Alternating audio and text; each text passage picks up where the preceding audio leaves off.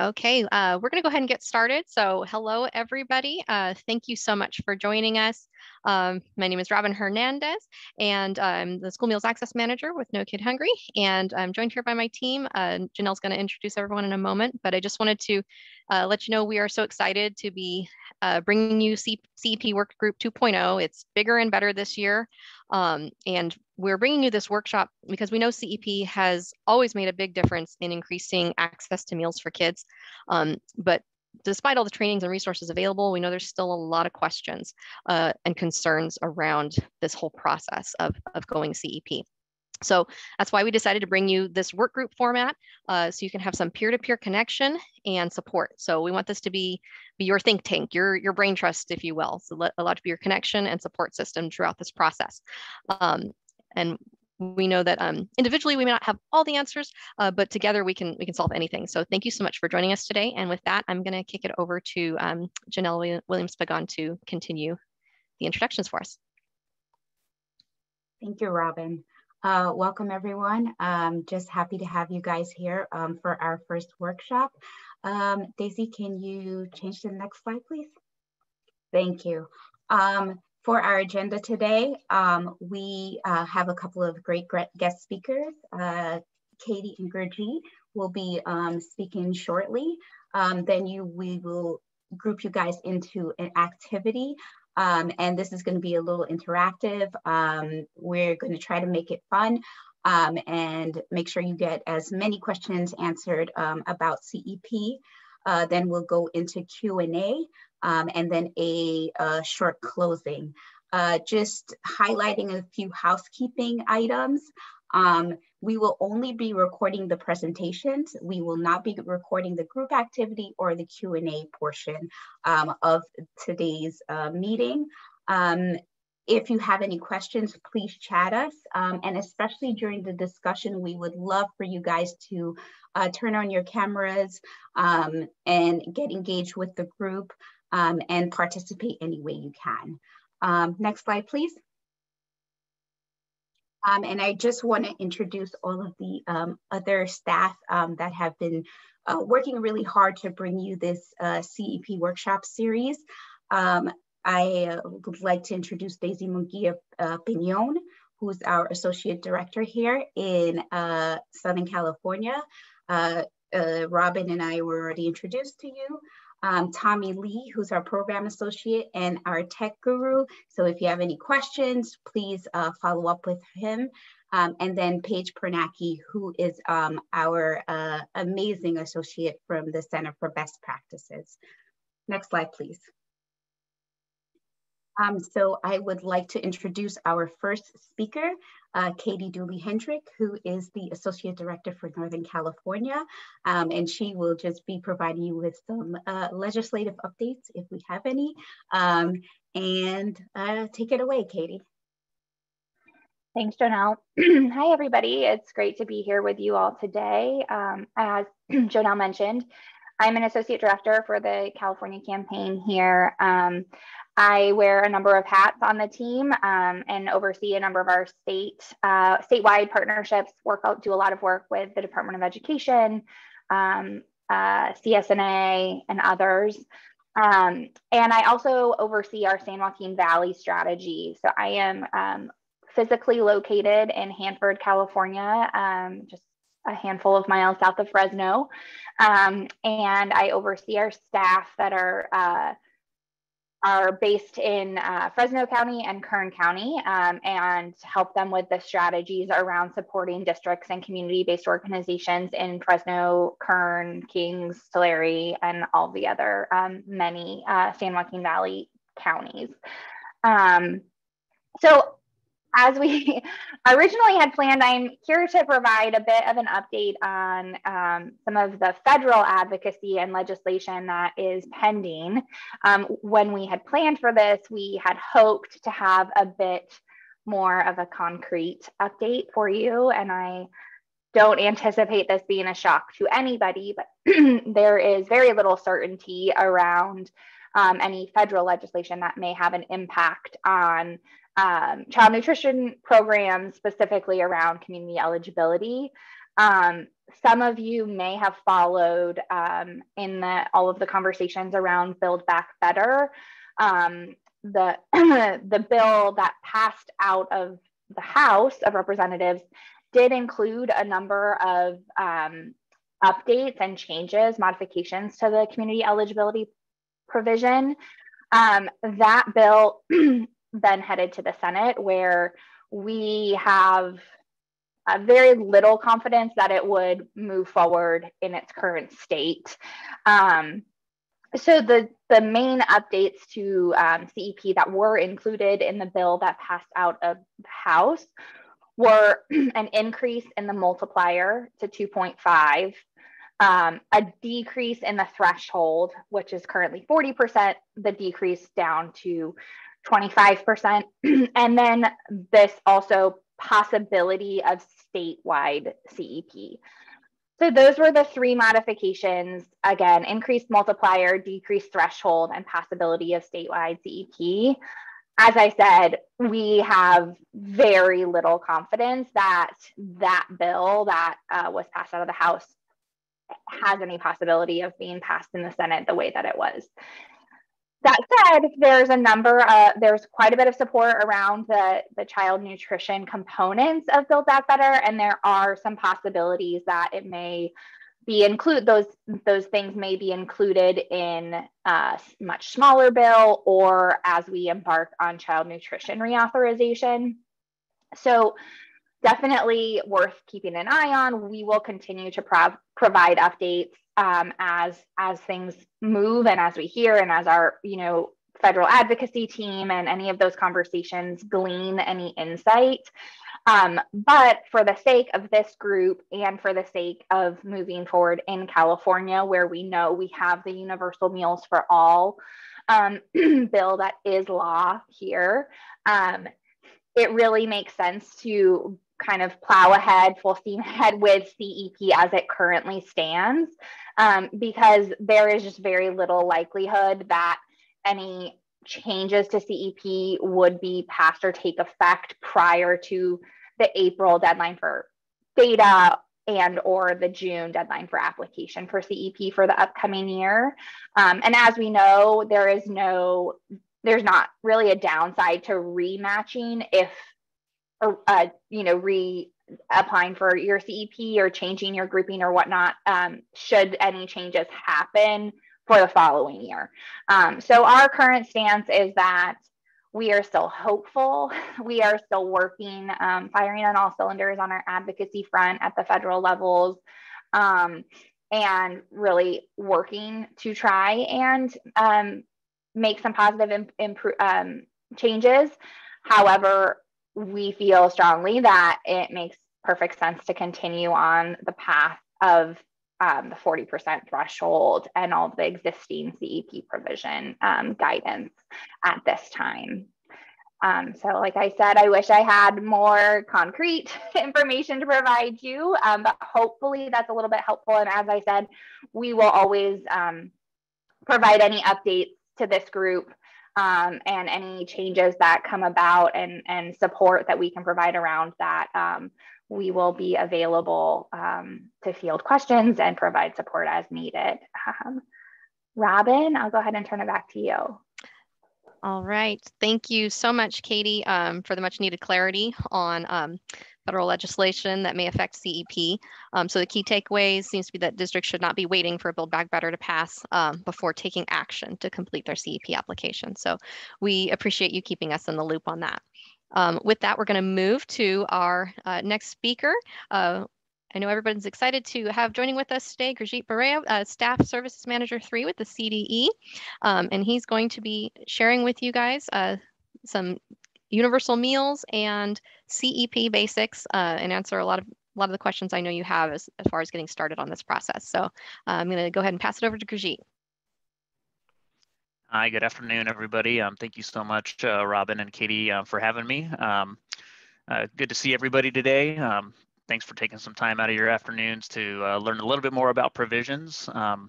If you guys were with us a couple weeks ago for our Universal Meals kind of deep dive into CEP and provisions. Some of this information may be a little bit of a review, but I did kind of try to slim it down for my 50-minute speech last time around, and just to kind of cover, you know, the main take-home topics. So let's see. So by this point, I'm sure a lot of you have heard the three main pillars of those the Universal Meals program in California. And today we're really going to focus on that second pillar, the provision participation requirement for those districts that are high needy. So Universal Meals does provide a definition for us for high poverty schools. And a high poverty school is one that is eligible for CEP. Essentially, if you meet that 40% ISP threshold that is required by the federal government to be eligible for CEP, then you must apply for a provision. While they're using the CEP standard as the threshold, I really want to emphasize the mandate does not require that you be on CEP. It just mandates that you be on one of the provision programs.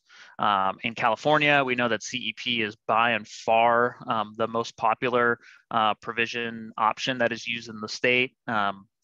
Rough numbers, I think we're up to almost 3,500 school sites that have been approved for CEP.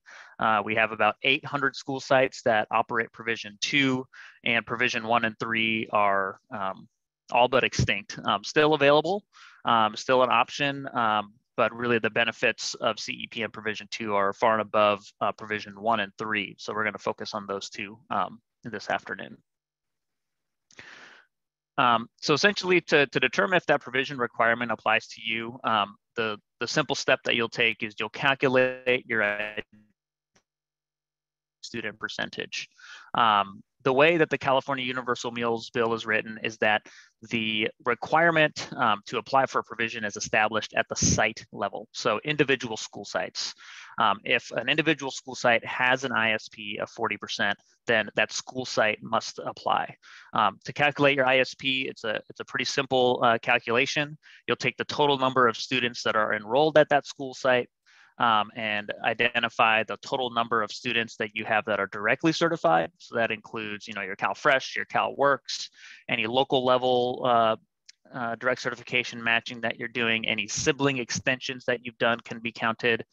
That directly certified student count, do the simple math, multiply by 100, and you'll get a percentage. If that percentage is above 40%, then you must apply for either CEP or provisions 1, 2, or 3. If that ISP is below 40%, then that school site is not subject to this pillar of the Universal Meals requirement. However, the other pillars still do apply. So if that ISP is below 40%, that school site would still have to offer a breakfast and a lunch to all students.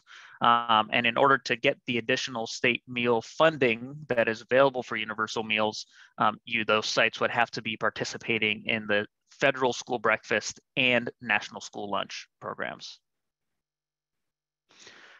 So for those of you who aren't familiar with CEP, I'll kind of cover some basics, some overview, a little overview, and what it takes to apply. So CEP really was the USDA's one of USDA's options for providing universally free meals to children.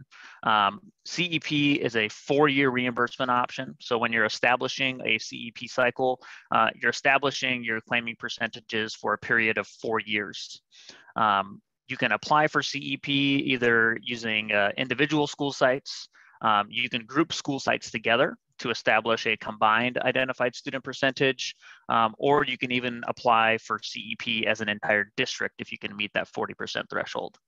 The federal portion of the reimbursement is based off of solely the number of students that are directly certified. So if you're a school district that has a low direct certification percentage, or you rely heavily on meal applications, Provision 2 may be a better option, and I'll touch on that here shortly.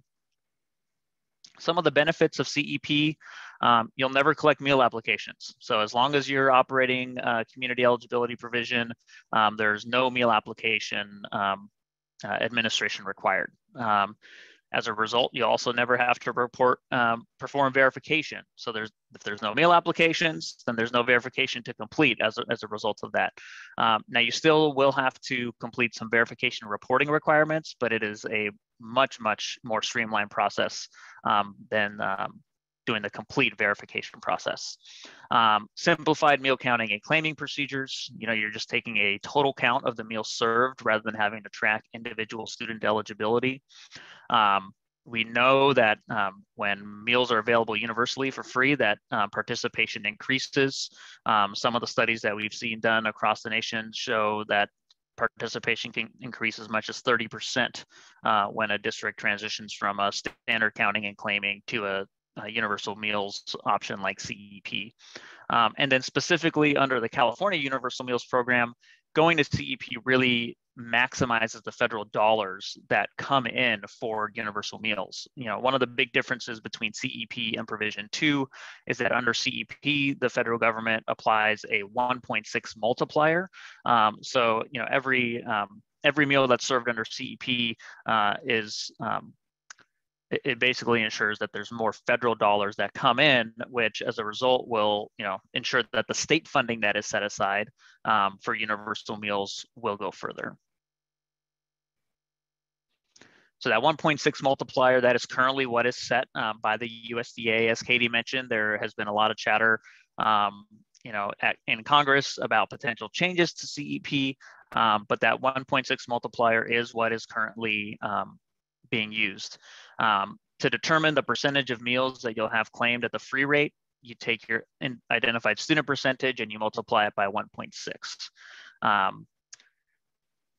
That percentage of meals are claimed at the free federal rate. So those meals will get the full amount of federal free reimbursement. They'll receive the 24 and some odd cents of state meal reimbursement. And then the remaining meals are claimed at the federal paid rate. Under the Universal Meals Program in California, all of those meals that even fall into that paid category will all be eligible to be reimbursed at the free rate. So what going to CEP does is it helps us to maximize the amount of federal dollars that come in so that the financial burden to the state is a little bit lower. At the end of the day, with CEP being set up this way and with the universal meals being set up this way, under the Universal Meals Program, essentially every school that participates under CEP will be functioning as if they had a ISP of 62.5, which would give you the kind of was, historically has been that magic number that everybody reaches for. All meals will be served at free. What'll really just be the difference is where does that funding come from? Does it come from the federal side or does it come from the state side? Another area that we have a lot of questions about on with CEP as well, if you don't have meal applications, what happens to our LCFF funds? And so schools that operate CEP or who are doing a provision in a non-base year, those schools will collect an alternative income form rather than a national school lunch program meal application. And that data is utilized specifically for LCFF purposes. Our LCFF office does have some sample alternative income forms on our webpage. Once I'm done presenting, I can drop a link in the chat for everybody here. We are working internally to do some updates to some of those sample forms. And we're also working currently on refreshing our LCFF frequently asked questions. The primary takeaway with the alternative income form is that it is a much more streamlined process and much less laborious than the requirements that are associated with a NSLP meal application. However, because those applications are being collected solely for LCFF purposes, right? It's not being used to specifically establish an individual child's eligibility for a free meal. If you're collecting LCFF alternative income forms, those costs must be paid for by the school district's general fund. It's not to be supported by the cafeteria fund. That's not to say that nutrition staff cannot help and support with the collection of those alternative income forms. However, whatever time that nutrition staff are putting in should be paid for by the district's general fund and not by the cafeteria fund. As a standard rule, because those applications are not being used for the meal programs, they should not have a reference to the nutrition programs on the income form. We've had a lot of success from school districts that are either offering an alternative income form electronically or who have built it into their registration process. So it's something that parents submit as they're registering their children for school for the upcoming school year. And we've heard from districts that doing that has really helped to increase the return rate of those. One concern that we've heard with the universal meals is, well, if everybody's eating for free, how do we motivate families to submit meal applications? Well, if you can build it into your registration process and use the alternative income form, that is a similar way that you can streamline. And actually, before I talk about the application piece for CEP, another piece that I want to mention, and this, when I drop in the resource for LCFF alternative income forms, it goes into more depth here.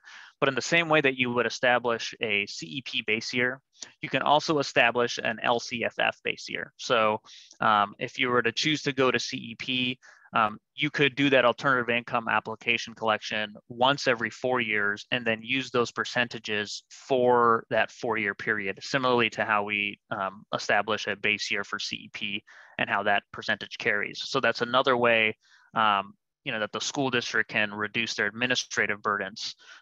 In those off years, you can always add more students to your unduplicated count, but it gives you a firm baseline to work with and helps to reduce that administrative work of having to collect those alternative income forms.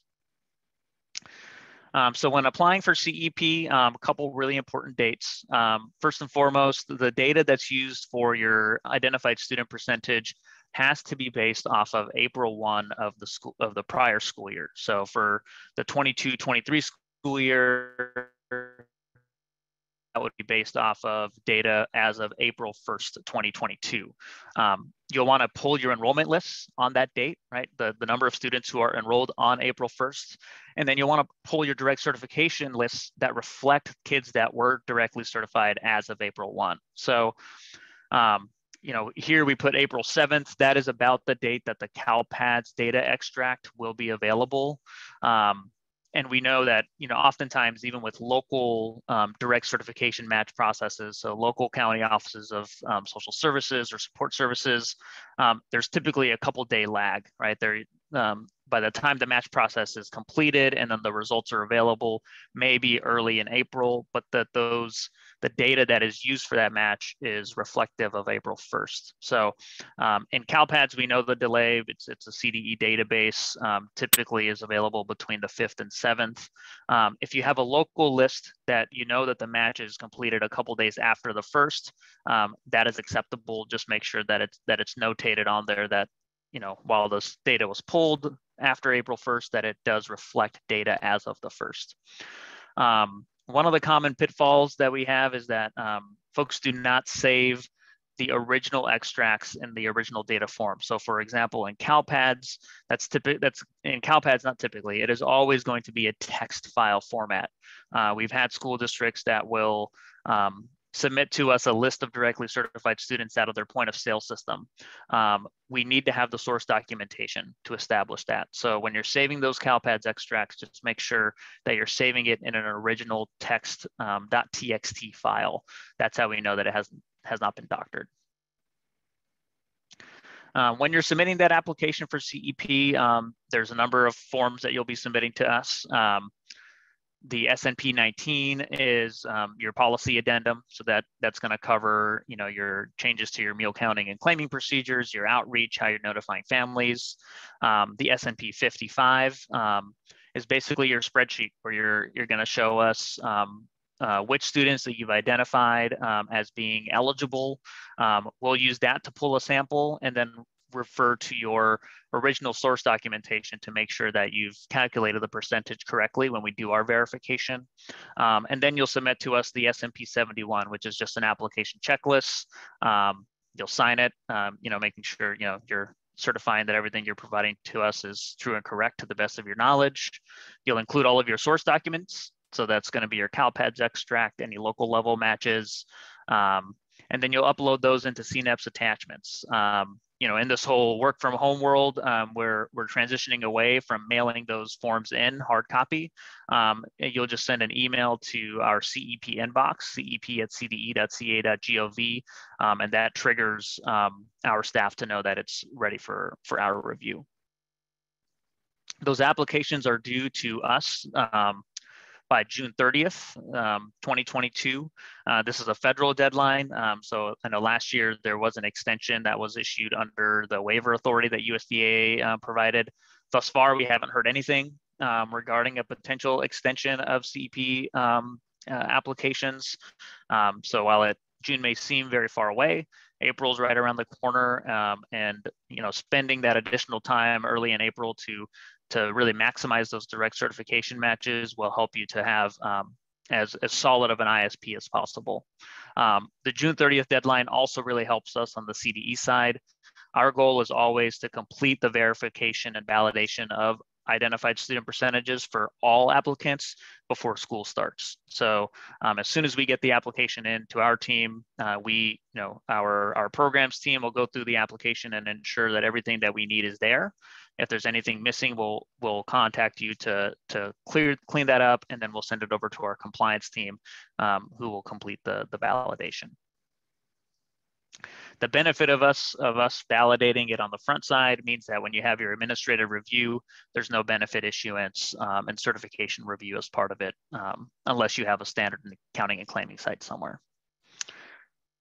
Provision 2 is another alternative to CEP. So let's say you meet that 40% ISP threshold, but for whatever reason you'd rather use a provision that leans more heavily on meal applications. Provision 2 really is the option. An alternative also for provision 2 is that, let's say you can't get to that 40%. If you're slightly below 40%, with provision 2, there is no minimum standard. So even though that universal meals requirement, may not be in play, you can still choose to participate in provision 2 and streamline some of the administration of the National School Lunch and School Breakfast programs. Just like CEP, provision 2 does require that you're serving meals at no charge to all students. But in that first year, you are going to be establishing what we refer to as your provision 2 base year. So that first year will look very similar to a standard counting and claiming year. You'll submit, you'll send out meal applications, families will submit those. You'll take meal counts by eligibility type, free, reduced, and paid each month. And through that, you'll establish a claiming percentage that we then apply per month for the remainder of the provision 2 cycle. One of the benefits to provision 2 is that you can actually extend the cycle of a provision 2 base year indefinitely, really, if you have the data to support it. So if you can show that the socioeconomic conditions have not improved greater than, I believe it's 5% is the USDA standard from the time that you establish the base year, then you can extend that provision 2 cycle for another 4 years. Some of the reasons why you might choose provision 2 over CEP is, like I mentioned, if you don't meet that CEP threshold. We have heard from some districts who aren't quite ready to transition away from meal applications to that alternative income form. This does allow you to collect those meal applications in that first year. Specifically, you've heard that from some superintendents and CBOs.